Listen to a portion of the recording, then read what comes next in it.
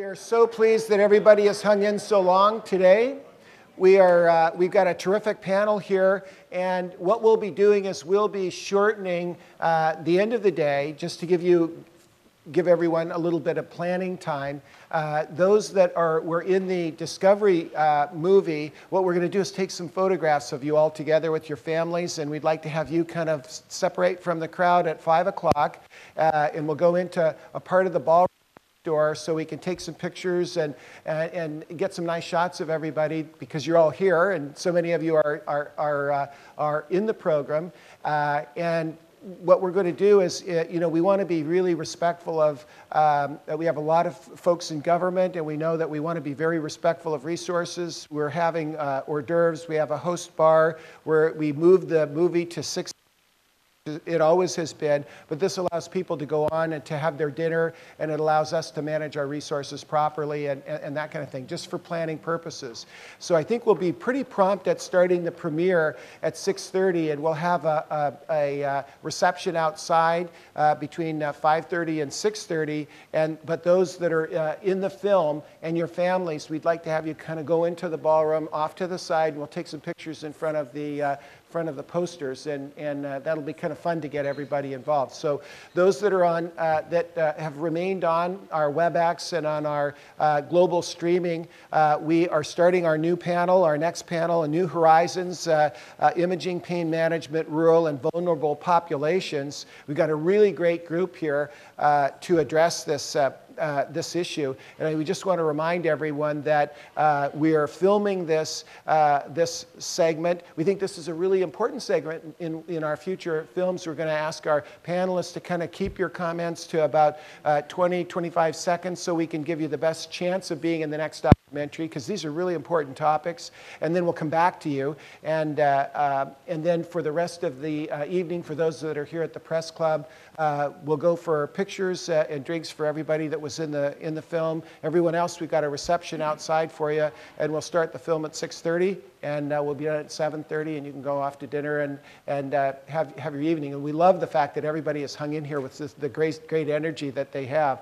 This is really an exciting area. We know that we had Dr. McDowell speak in the last panel that pain management is an absolutely greenfield opportunity. It has now moved up to the #1 reason that we see a primary care doctor. We know that 40% of cancer patients die with intractable pain in America today. In America, where we spend more money than anybody on health care, 4 out of 10 cancer patients don't have their pain controlled. That's crazy. And I think as we put in the film, everyone owns it and no one owns it.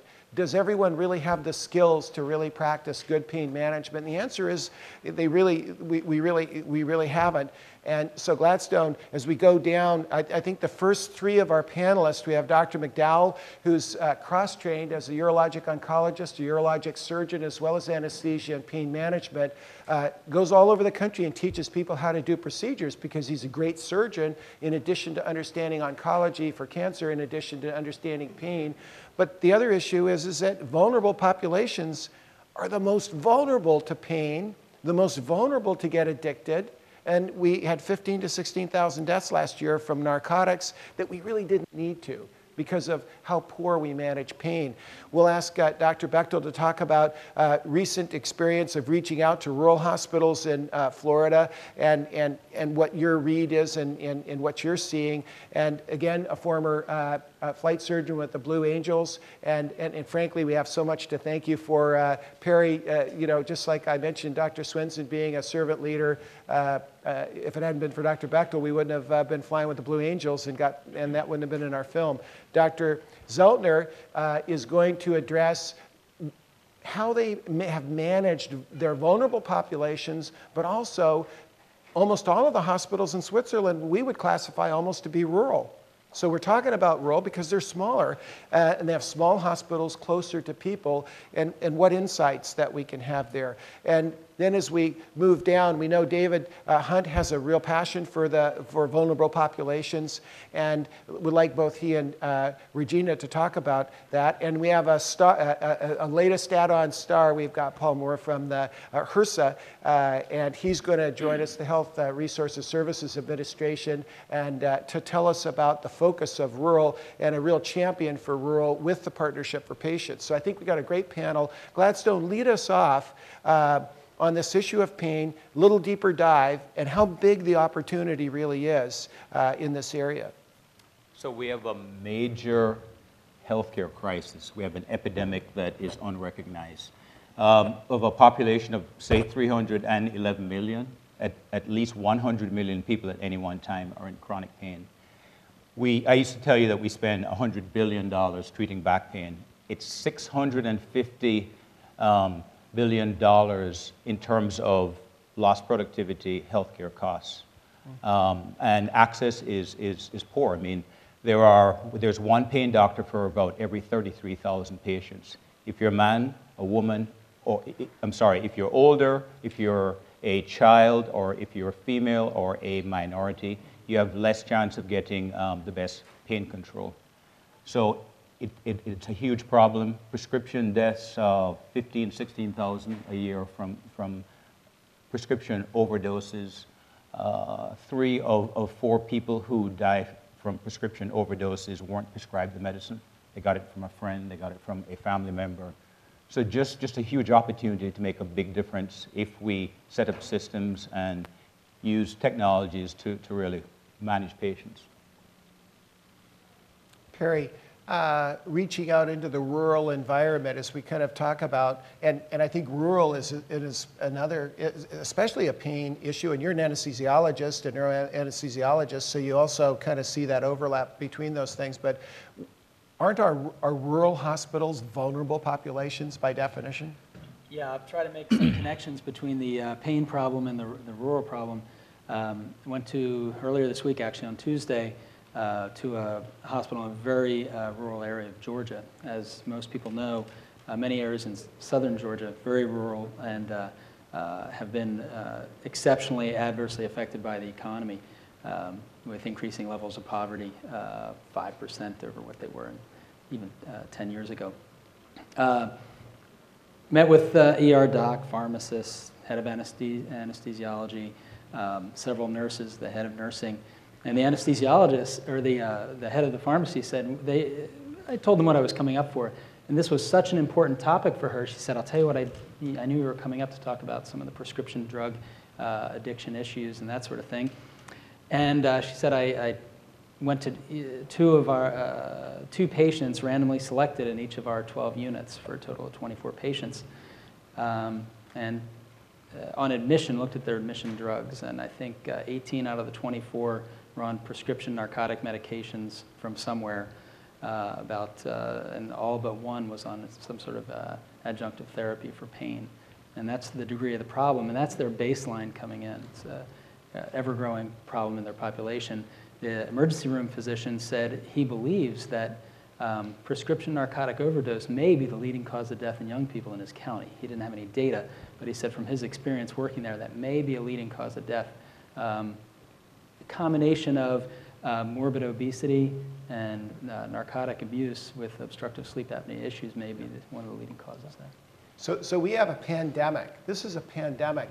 Now, when you think about just the basics on medication management, and we have some of the leaders in the world, and in this room, Dr. David Bates, Dr. David Klassen, and they'll tell you that the frequency of adverse drug events, both in the ambulatory space and the acute care space, is just staggering. And these medications are always in the top. The top 5. So we still have this problem. We've been talking about it for years.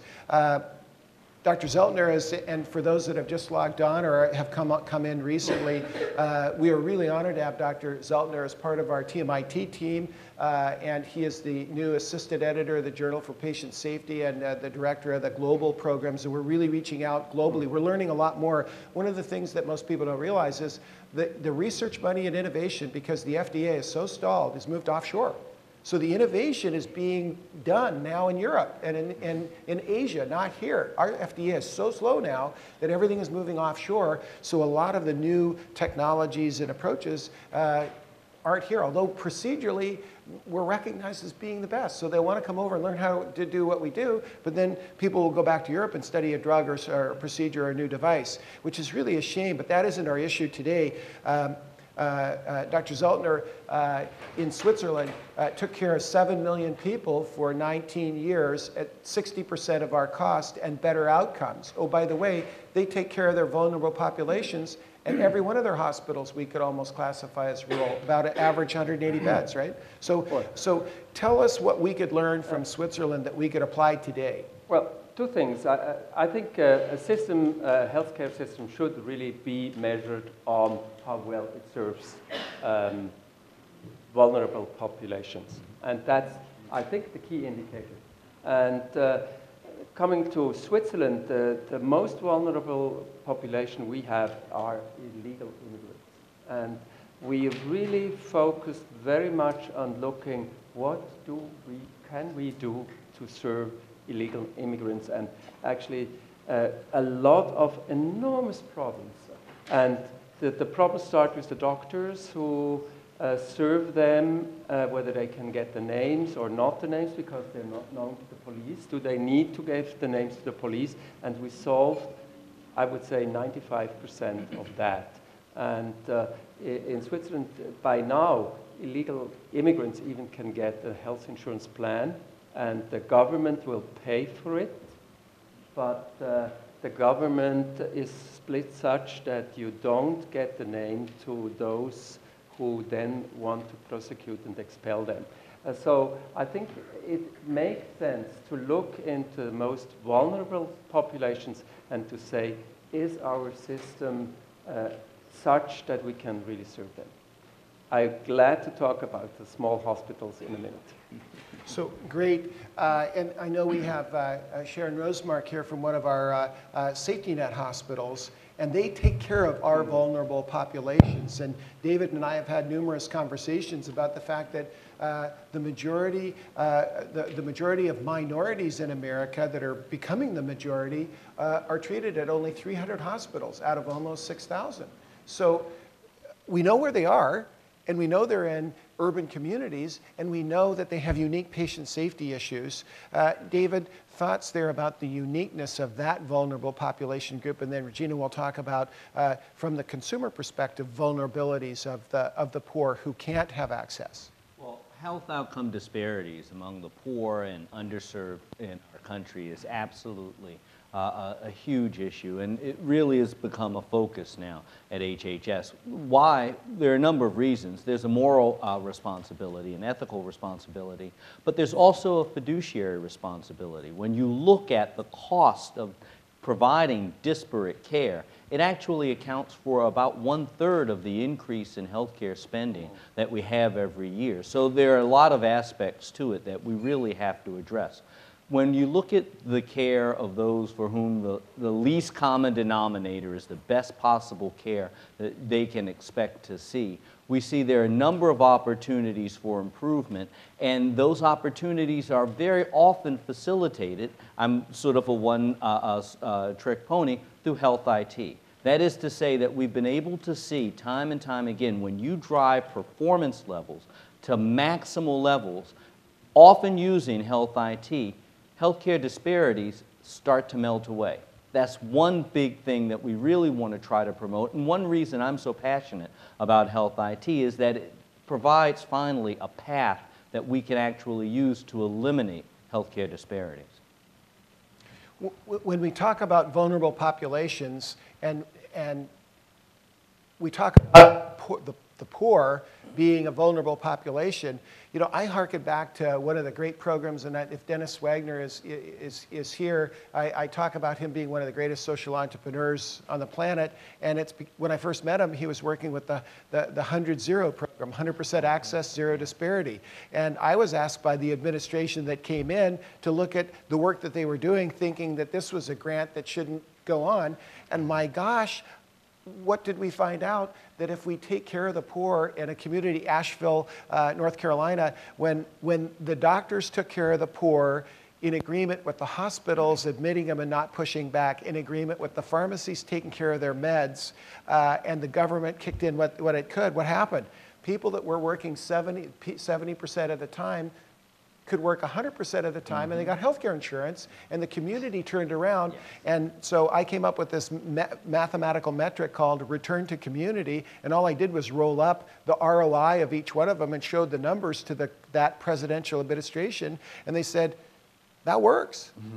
And so there's a return on taking care of the vulnerable populations, because we don't allow them to get to the emergency department. They don't get a stage 2 cancer or metastases in time. So the vulnerable, and Regina, I've heard you speak about this, so share your thoughts. And again, in 25-second bites, so I can make sure they get you in the next documentary.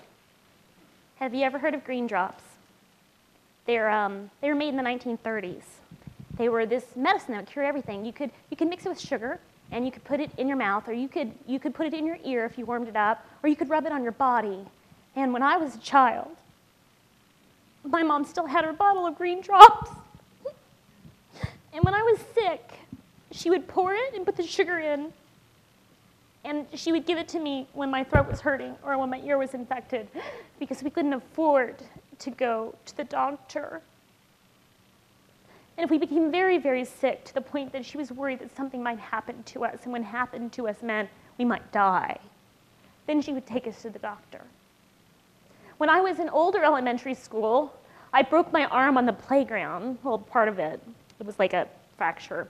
And the principal put me in the office, and my dad came to pick me up. I don't ever want you to do sports again, because we can't afford it. And I never did do sports again. I sprained my ankle wearing a sandal when I was 10.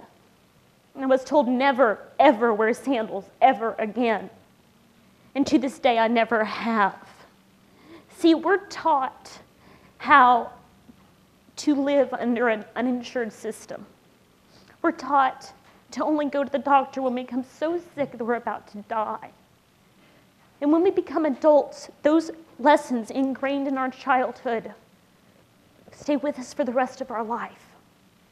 So I can't help but wonder, if I'd been raised differently, would I have pushed my husband harder to find out what was wrong with him, rather than let him get so sick that he died? We must have an equal appreciation for all populations. I've gone into meetings like this one, and I've heard people say at the table, you know, they're not smart enough to understand. We can't give them the imaging results so they can't understand it. They're not all college educated like us. And that's when I slam my hand down on the table and say, I only have a high school degree, but I can understand this. So please, don't assume that a person who is uneducated is unintelligent. And finally,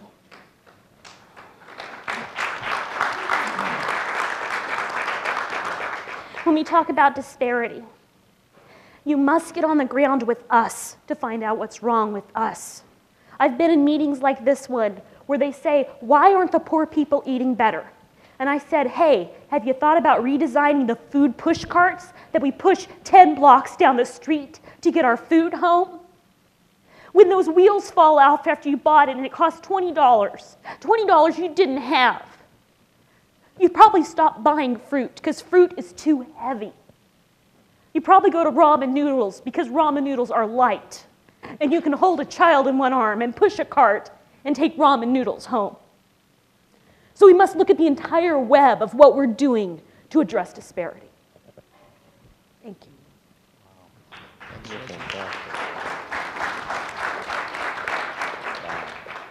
So Paul, you with HRSA, and we've talked about the vulnerable populations and the rural populations, and it turns out that there's a big overlap, isn't there? There is. As you talk about quality care, you have to say that the first part of any quality care is access to care. And as my colleague mentioned, technology brings a great possibility for that. And it's not, you know, access also includes being able to afford it, even if it's there. If you don't have access to it if you can't afford it.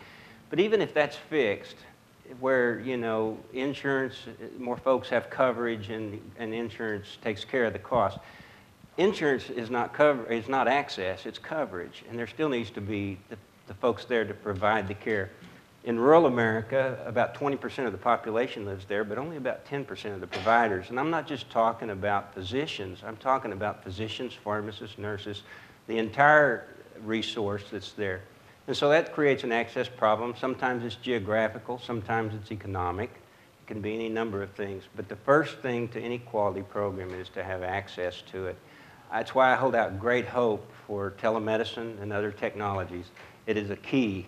It is a key to leveraging the resources that there. This nation cannot afford to have haves and have-nots based on geography. So Dr. Zeltner? Which brings me back. I mean, in Switzerland, we have 7 million, as he said. We have, for these 7 million, you have 350 hospitals, which, I mean, for everyone who organizes the health system says it's crazy.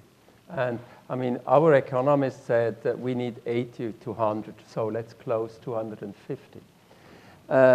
We started doing that and stopped because what we realize is, which is a comfort in one way, is from each home in Switzerland to the next hospital is something like 3 to 5 miles. For an old population, that's a wonderful thing to have. And so I think the response of the system must be, let it be such that the access, even for vulnerable groups, is given. And with the new technologies, and we have them, let's organize the system that even small units can deliver good service. And that can be done. And I think the whole notion of 2 small hospitals need to be rethought, and we need to be really very close to the patients and to their families, and it can be done. Gladstone, back to the pain, the new horizons in pain management. So if we were looking at the intersection of the vulnerable populations and poor, pain, new horizons, and know that we have to be responsible with our resources. What insights can you give us? Because this is our next wave of research that we're going to be focusing on is pain management, and we're going to pull together, you know, what are the high impact, high volume scenarios and cases that we can help the fastest? And it sounds like back pain is a major issue. Is that a fair category of where the problem is? Absolutely. Major issue, major problem, and not everybody needs surgery. Not everybody can have surgery, so a lot of people are on pain medicine. The problem is that you guys are familiar with Vicodin, Lortabs, that's hydrocodone. 99% of the world's supply of hydrocodone is prescribed in the United States, 99%. It's cheap, and patients can get this. They can't get some long-acting medications from their healthcare insurance companies because they're a little bit more expensive.